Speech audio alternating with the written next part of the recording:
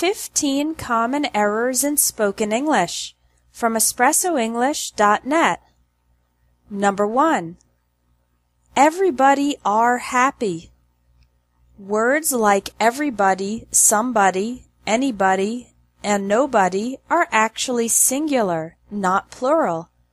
Even though everybody refers to a lot of people, it takes the singular verb, so the correct sentence is everybody is happy.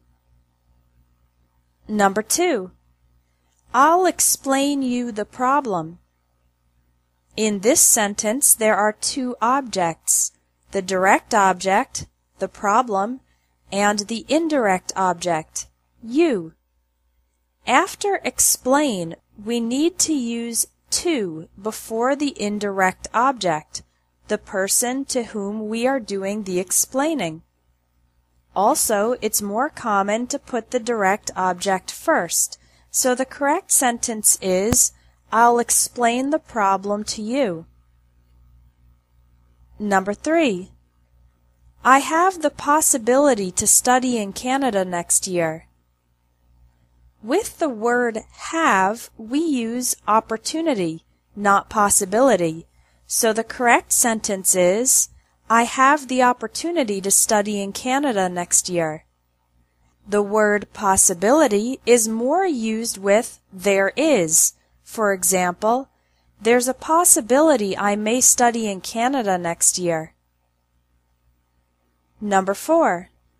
I think she doesn't like tomatoes. Although there's no specific grammar rule here, it's more common to say, I don't think she likes tomatoes. Number 5. If I will see John later, I'll give him the message. Although both events, seeing John and giving him the message, are technically in the future, this sentence should be in the first conditional form. If I see John later, I'll give him the message. In the first conditional, we have two parts of the sentence, the condition and the result.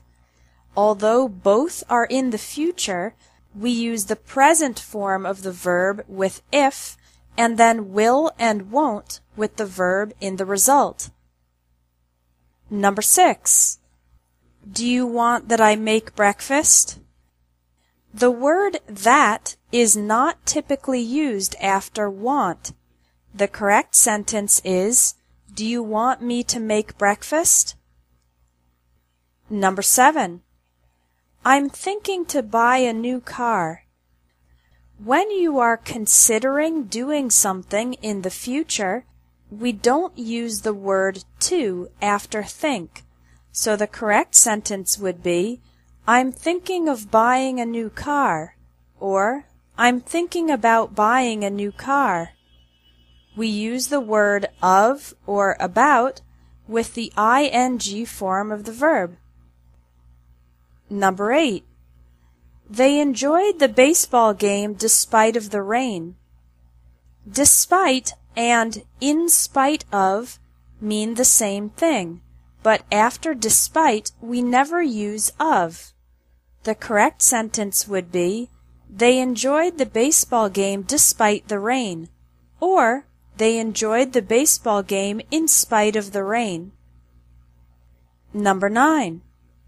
My 10-year-old daughter loves to dance. When the age comes after the word is, then you say years old. For example, my daughter is 10 years old. But when the age comes before the person or object as an adjective, then you say year, not years. My 10-year-old daughter loves to dance. Number 10. Our house is near to the beach. Near and close to mean the same thing, but the word to is never used after near. The correct sentence is, our house is near the beach, or our house is close to the beach. Number 11. I like very much soccer. We don't normally put very much between a verb, like, and its object, soccer.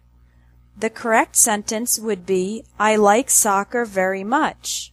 However, in spoken English, it would probably be more common to say, I like soccer a lot, or I really like soccer. Number 12. Gary gave to Joan the keys. The verb give has two objects, the indirect object, Joan, and the direct object, the keys. We can say this sentence correctly in two ways. Gary gave Joan the keys, or Gary gave the keys to Joan. Number 13. She asked me, where do I work? This is one of the most difficult parts of English, reported speech. In reported questions, we do not use the auxiliary verbs do, does, or did, so the correct sentence is, she asked me where I work. Number 14. They left without say goodbye. When you use a verb after conjunctions and prepositions like after, before, since, when, while, without, instead of, and in spite of, the verb is generally in the ing form. So the correct sentence is, they left without saying goodbye. Number 15. I need to finish this project until Friday. We use until to talk about a continuous situation that will continue up to a certain moment. For example, I'm staying in the city until June. Staying is a continuous action. Use the word by to talk about a single action or event that will happen before a future moment. By is often used with deadlines, so the correct sentence is, I need to finish this project by Friday. For more detailed explanations about the most common English errors, get the book 100 Common Errors in English, available at espressoenglish.net. Thanks for watching English Tips from Espresso English. If you liked this video, please share it.